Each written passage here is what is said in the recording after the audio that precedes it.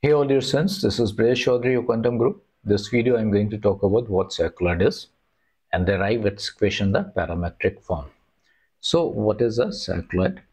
Suppose a wheel is rolling without slipping on a fixed platform, and if I bend any point on its circumference and follow the trajectory of that point, and then that trajectory is what cycloid is. So cycloid is a curve traced by a point on a circle as it rolls along a straight line without slipping. So let's proceed to derive its equation in the parametric form. So this is the picture of a wheel. This is rolling without slipping on a fixed platform. There's a trajectory followed by a point on the circumference. That's what the cycloid is. The wheel is rolling with a center mass velocity v, angular velocity omega, radius of the wheel is r. So v r omega are related by this relation v is equal to r omega, as we know. So suppose this moment is t is equal to 0.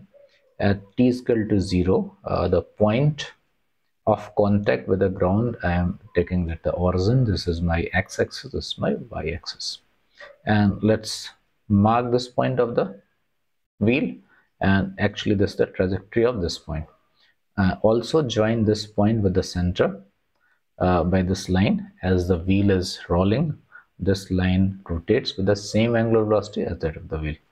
So now at a later moment, say time t, the center has translated up to here. Because it is moving with a uniform velocity v. So in time interval t, it will traverse a distance vt. And now with the wheel, this point of the circumference whose trajectory's equation we have to find has come up to this point. So the point has come here, and let's assume that its coordinates are x comma y at time t. And so this line has also rotated by some angle. So in time t, initially it was here, and with respect to initial position, it has rotated by some angle, say theta. Because it is rolling with a constant angular velocity omega, so in time t, angle rotated by this line is theta is equal to omega t. So t can be written as theta by omega. And now what we want to do, I just have extended this line, and this is a perpendicular from this point to this line. So let me assume this angle is say phi, and this radius is r. So this thing is r sine phi.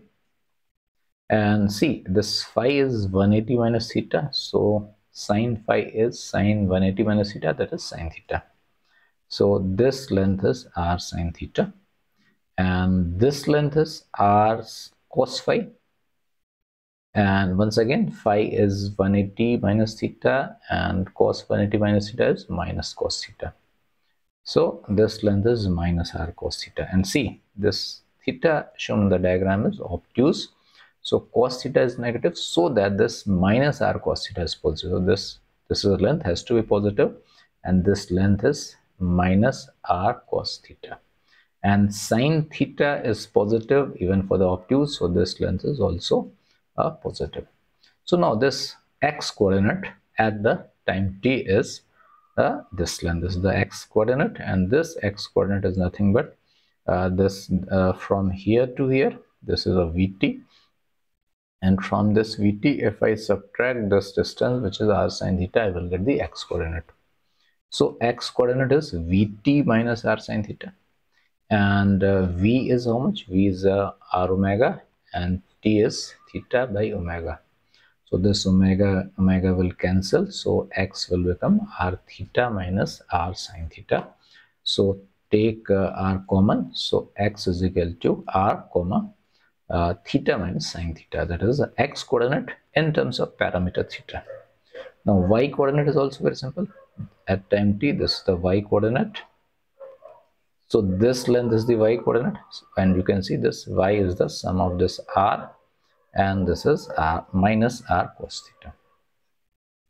So y is equal to r plus minus r cos theta. So take r common, r into 1 minus cos theta.